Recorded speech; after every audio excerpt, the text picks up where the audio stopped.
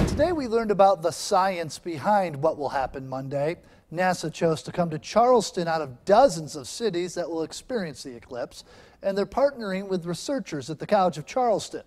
Today we talked to NASA's Director of Astrophysics. He says one thing that makes this unique is how connected we are with video, social media, and the internet. But when the eclipse is near you, you should just disconnect.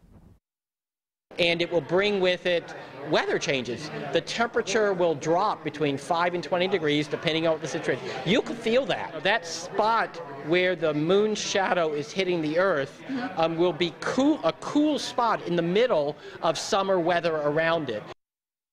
Pretty neat stuff. For more about eclipse science, go on over to our Facebook page. That's where we live stream today's event. Just search WCBD.